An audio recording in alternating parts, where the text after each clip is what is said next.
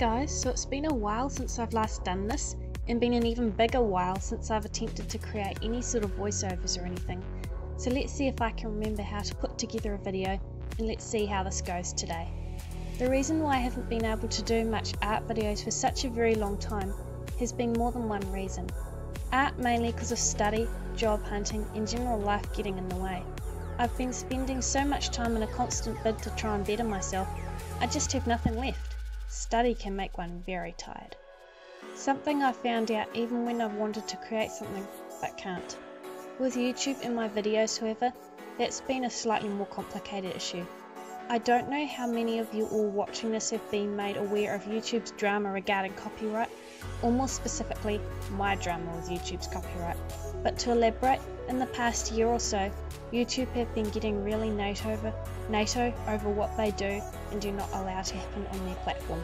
And me, who was just trying to make a few harmless videos showcasing my art, I eventually got caught up in the crossfire.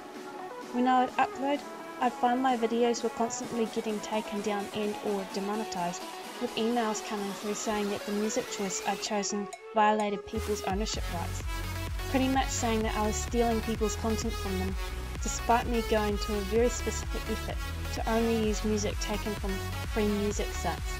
You know, the type that is supposedly not commercialized, the type that mostly everyone uses at some point, leading to some very similar sounds across people's videos. Heck, I even got slammed one day by some great big commercial Japanese company. I can't remember what their name was, but it was because I'd uploaded a video showing me painting a character for one of my friends, and apparently my art style looked a little too much like their product. That, as you can guess, was copyrighted. So today, I'm going to see if I can somehow do better. I'm uploading this video with this voiceover on it, which, even though I hate the sound of my own voice, and I don't know how high quality this is going to end up, given that I don't have a single microphone, headset or recording software, just a speaker on my cell phone, we shall see if it gets through. Hopefully it does. I was even meant to have another person offer to hand make me a unique tune, but that was kind of offered to me a bit of a while back now, so I don't know if they're going to come through with it still. Anyhow, today I am using Paint Tool Sci, an art program I'm still currently trying to get my head around. I don't really have much of it down pat though, so don't expect this to be like a Mona Lisa or anything. Something I've wanted to try experimenting in is shading and colour. With Sci, I literally had no idea how to even shade with sketching until I actually started this project, so as you can probably tell, this is still something that's constantly a learning curve with me. This drawing I'm making today, it's come out a whole lot flatter than I thought it would. I'm used to, when using programs such as Creative or GIMP, I'm often able to shade and make my image look like it has quite a bit of depth through the use of highlight and shadow.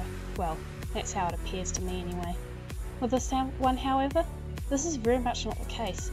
Granted, you can see that I've tried to make use of highlight and shadow, but I don't know why it hasn't come out quite so much like some of my other pieces I've made in the past. I hope this video turns out well.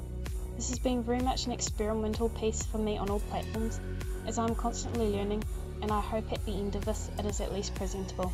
Ciao!